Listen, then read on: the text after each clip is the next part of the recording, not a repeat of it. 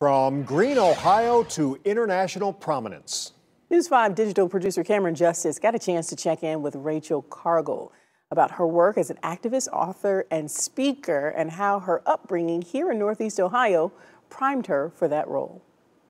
From her humble beginnings in green Ohio. I grew up in a poor neighborhood that was surrounded by wealthy white people, essentially. Rachel Cargle knew the color of her skin set her apart. That gave me a very particular perspective where I recognized what privilege I didn't have. And from an early age, she always was questioning. I think I've always been a fairly critical thinker. By the time Cargle entered Hoban High School, her voice was developing. I was always known to fight for what I wanted, whether it was a varsity spot on the soccer team or, I remember telling teachers that I didn't feel like they were giving me the type of education that I deserved. She says it all led her to where she is now, an internationally known author, speaker, activist, and philanthropist.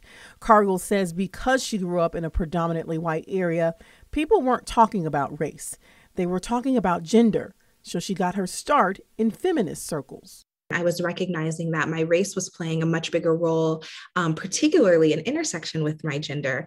And it was something that I couldn't not talk about. Then her picture from the 2017 Women's March went viral. I kind of got thrown into the conversation. Outlets like Refinery 29 and HuffPost Women were sharing her message and celebrating it.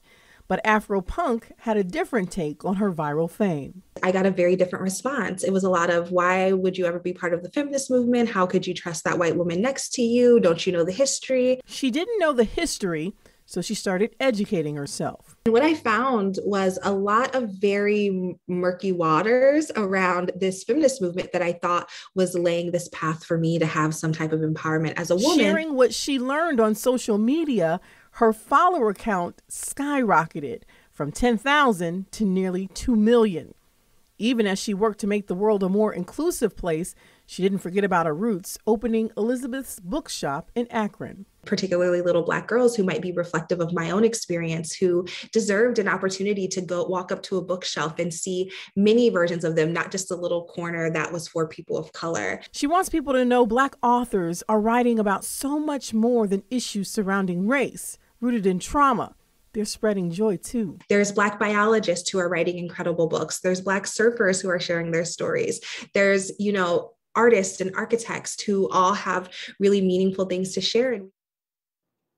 So great that we have a Rachel Cargle. And we have an in-depth profile of her and her rise from green to global phenomenon on the News 5 app. It also includes her insights on how her 6 years in the U.S. Air Force Guard helped to shape her perspective.